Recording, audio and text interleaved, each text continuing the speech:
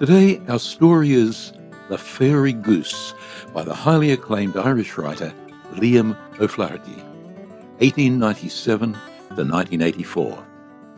It tells of a time when the simple and ancient folk beliefs of village dwellers in Ireland still gave comfort to many, while existing uneasily with the all-encompassing powers of the mighty Church of Rome and its ever-vigilant foot soldiers, the parish priests, ever ready to stamp out aberrations from orthodox religion. Their power over hearts and minds was real, and their disapproval greatly to be feared. I'm your reader, Kim Dodsworth. An old woman named Mary Wiggins got 3 goose eggs from a neighbour in order to hatch a clutch of goslings. She put an old clucking hen over the eggs in a wooden box with a straw bed. The hen proved to be a bad sitter. She was continually deserting the eggs, possibly because they were too big. The old woman then kept her shut up in the box. Either through weariness, want of air, or simply through pure devilment, the hen died on the eggs 2 days before it was time for the shells to break. The old woman shed tears of rage, both at the loss of her hen, of which she was particularly fond, and through fear of losing her goslings. She put the eggs near the fire in the kitchen, wrapped up in straw and old clothes. 2 days afterwards, one of the eggs broke, and a tiny gosling put out its beak. The other eggs proved not to be fertile. They were thrown away. The little gosling was a scraggy thing, so small and so delicate that the old woman, out of pity for it, wanted to kill it. But her husband said, "Kill nothing that is born in your house, woman, alive. It's against the law of God." "It's a true saying, my honest fellow," said the old woman. "What comes into the world is sent by God. Praise be He." For a long time it seemed certain that the gosling was on the point of death. It spent all the day on the hearth in the kitchen, nestling among the peat ashes, either sleeping or making little tweaky noises. When it was offered food, it stretched out its beak and pecked without rising off its stomach. Gradually, however, it became hardier and went out of doors to sit in the sun on a flat rock. When it was 3 months old, it was still a yellowish colour with soft down, even though other goslings of that age in the village were already going to the pond with the flock and able to flap their wings and join in the cackle at evening time, when the setting sun was being saluted. The little gosling was not aware of the other geese, even though it saw them rise on windy days and fly with a great noise from their houses to the pond. It made no effort to become a goose, and at 4 months it still could not stand on one leg. The old woman came to believe it was a fairy. The village woman agreed with her after some dispute. It was decided to tie pink and red ribbons around the gosling's neck and to sprinkle holy water on its wing feathers. That was done, and then the gosling became sacred in the village. No boy dare throw a stone at it or pull a feather from its wing, as they were in the habit of doing with geese, in order to get masts for the pieces of cork they floated in the pond as ships. When it began to move about, every house gave it dainty things. All the human beings in the village paid more respect to it than they did to one another. The little gosling had contracted a great affection for Mary Wiggins and followed her around everywhere, so that Mary Wiggins also came to have the reputation of being a woman of wisdom. Dreams were brought to her for unravelling. She was asked to set the spell of the big periwinkle and to tie the knot of the snakes on the sides of sick cows. And when children were ill, the gosling was brought secretly at night and led 3 times around the house on a thin halter of horsehair. When the gosling was a year old, it had not yet become a goose. Its down was still slightly yellowish. It didn't cackle, but made curious tweaky noises. Instead of stretching out its neck and hissing at strangers after the manner of a proper goose, it put its head to one side and made funny noises like a duck. It meditated like a hen, was afraid of water, and cleansed itself by rolling on the grass. It fed on bread, fish, and potatoes. It drank milk and tea. It amused itself by collecting pieces of cloth, nails, small fish bones, and the limpet shells that are thrown in a heap beside dunghills. These pieces of refuse it placed in a pile to the left of Mary Wiggins' door, and when the pile was tall, it made a sort of nest in the middle of it, and lay in the nest. Old Mrs. Wiggins had by now realized that the goose was worth money to her. So she became firmly convinced that the goose was gifted with supernatural powers. She accepted, in return for setting spells, a yard of white frieze cloth for unravelling dreams, a pound of sugar for setting the spell of the big periwinkle, and half a donkey's load of potatoes for tying the knot of the snakes on a sick cow's sides. Hitherto a kindly, humorous woman, she took to wearing her shawl in a triangular fashion, with the tip of it reaching to her heels.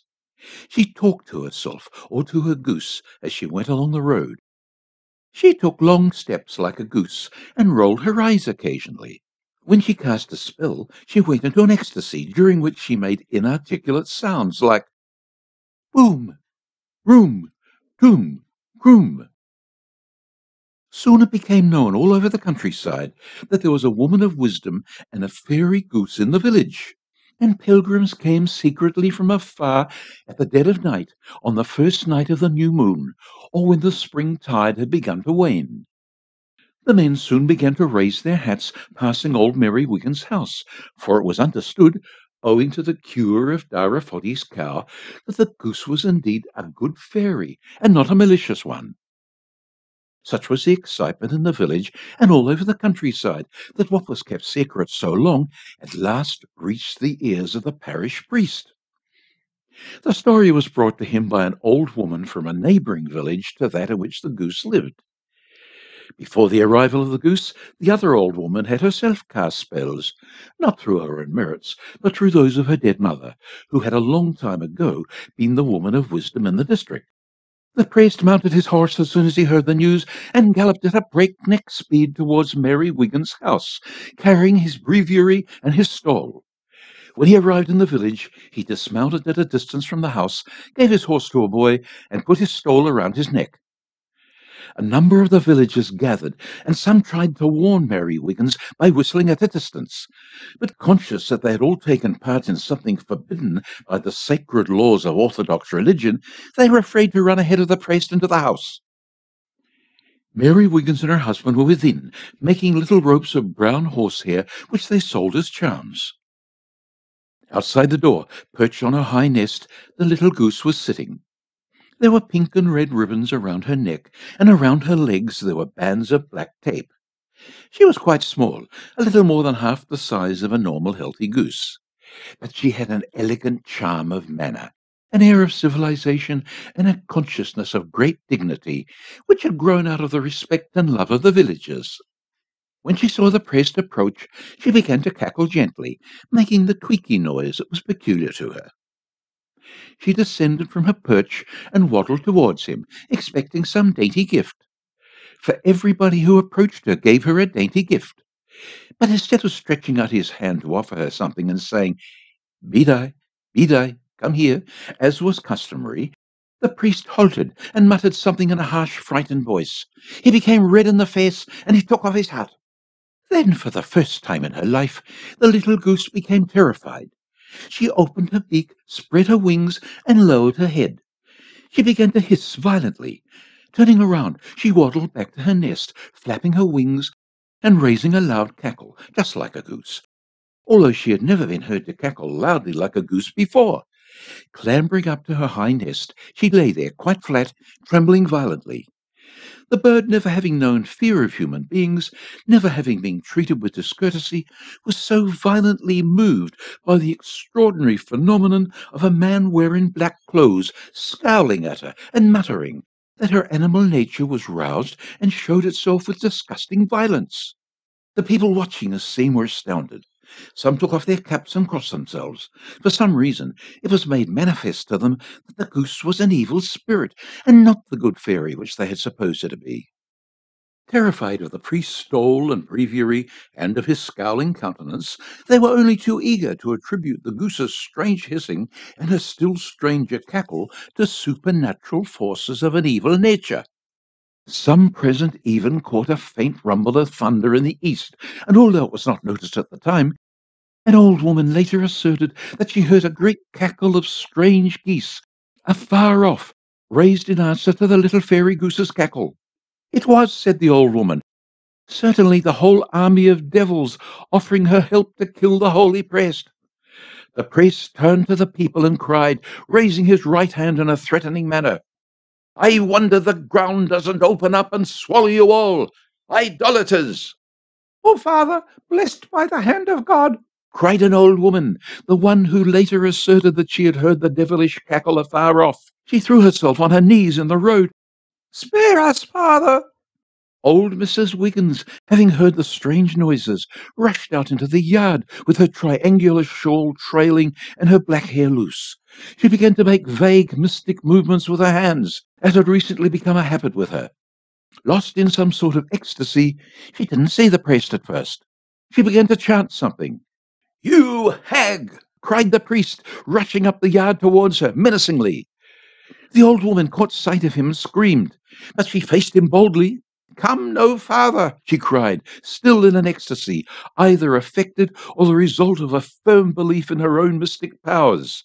Indeed, it is difficult to believe that she was not in earnest, for she used to be a kind, gentle woman. Her husband rushed out, crying aloud. Seeing the priest, he dropped a piece of rope he had in his hand and fled around the corner of the house. Leave my way, you hag! Cried the priest, raising his hand to strike her. Stand back, she cried. Don't lay a hand on my goose. Leave my way, yelled the priest, or I'll curse you. Curse, then, cried the unfortunate woman. Curse! Instead, the priest gave her a blow under the ear, which felled her smartly. Then he strode up to the goose's nest and seized the goose. The goose, paralyzed with terror, was just able to open her beak and hiss at him. He stripped the ribbons off her neck and tore the tape off her feet. Then he threw her out of the nest. Seizing a spade that stood by the wall, he began to scatter the refuse of which the nest was composed. The old woman, lying prostrate in the yard, raised her head and began to chant in the traditional fashion used by women of wisdom. I'll call on the winds of the east and of the west. I'll raise the waves of the sea. The lightning will flash in the sky, and there'll be great sounds of giants warring in the heavens. Light will fall on the earth, and calves with fishes' tails will be born of cows. The little goose, making tweaky noises, waddled over to the old woman and tried to hide herself under the long shawl. The people murmured at this, seeing in it fresh signs of devilry. Then the priest threw down the spade and hauled the old woman to her feet, kicking aside the goose. The old woman, exhausted by her ecstasy and possibly seeking to gain popular support, either went into a faint or feigned one. Her hands and her feet hung limply. Again the people murmured. The priest, becoming embarrassed, put her sitting against the wall. Then he didn't know what to do, for his anger had exhausted his reason. He either became ashamed of having beaten an old woman, or he felt the situation was altogether ridiculous. So he raised his hand and addressed the people in a sorrowful voice.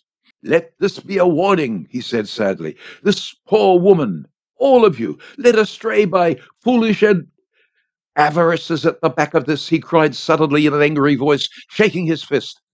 This woman had been preying on your credulity in order to extort money from you by her pretended sorcery.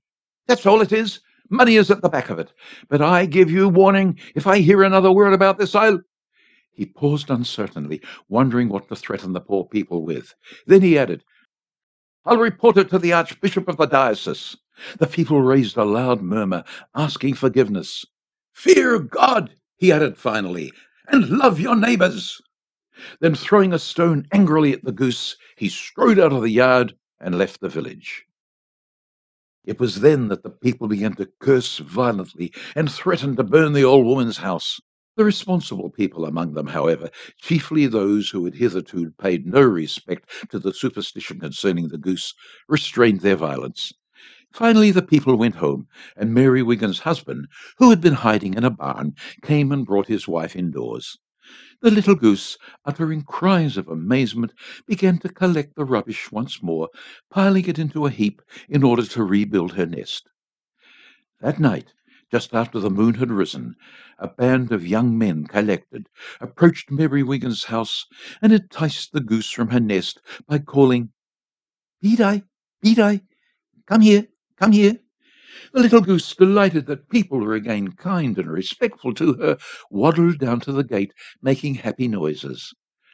The youths stoned her to death, and the little goose never uttered a sound, so terrified and amazed was she at this treatment from people who had formerly loved her and whom she had never injured. Next morning, when Mary Wiggins discovered the dead carcass of the goose, she went into a fit, during which she cursed the village, the priest, and all mankind. And indeed it appeared that her blasphemous prayer took some effect at least. Although giants did not war in the heavens, and although cows did not give birth to fishes, it's certain that from that day the natives of that village are quarrelsome drunkards who fear God but don't love one another. And the old woman is again collecting followers from among the wives of the drunkards. These women maintain that the only time in the history of their generation that there was peace and harmony in the village was during the time when the fairy goose was loved by the people. And that story was The Fairy Goose by Liam O'Flaherty, 1897 to 1984. I hope you'll tune in again this time next week when I'll have another short story of quality for you. Until then, bye for now.